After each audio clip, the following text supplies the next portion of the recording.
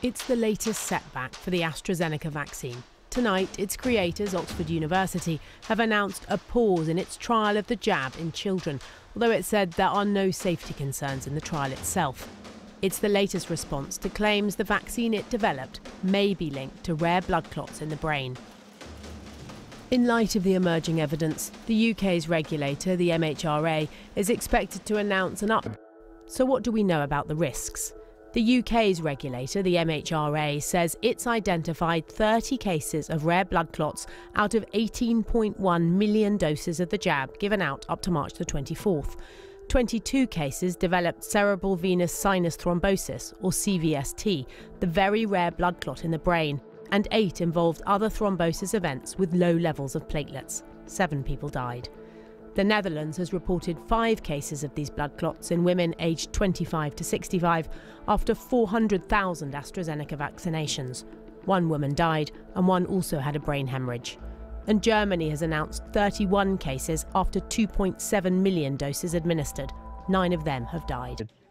The latest controversy ramped up after a senior official at the European Medicines Agency spoke to an Italian newspaper in a personal capacity and said there appeared to be a link between the jab and these rare clots in a very small number of younger adults. That's unconfirmed, and the official position of the European regulator is still that vaccinations should continue, that the benefits vastly outweigh any possible risks. The EMA is reviewing the extremely rare cases and will make its findings public in the next few days. Vaccination programmes are predicated on the benefits outweighing any potential harms. Clearly, the risks of dying of COVID increase along the age gradient. So for people in their 80s, for example, with COVID high risk, the benefits of being vaccinated far outweigh any potential harms. But in younger age groups, the individual risk of COVID death is far lower. So if a causal link is proved in younger people between those rare blood clots and the vaccine, the risk-benefit profile changes. Across the globe, countries have made their own decisions about what's emerging.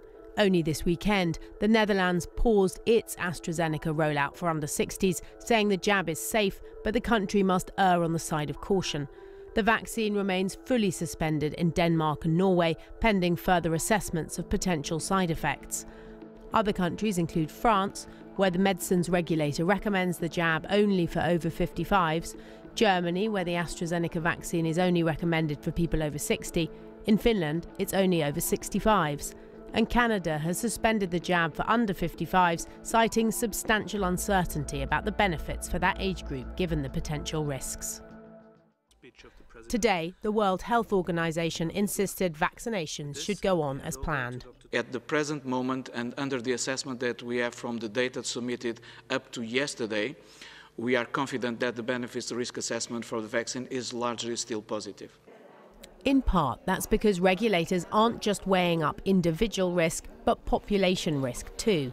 The benefits of younger people being vaccinated to protect older members of society.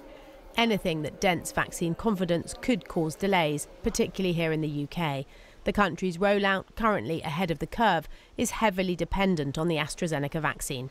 The UK has invested in 100 million doses, more than a fifth of its total haul.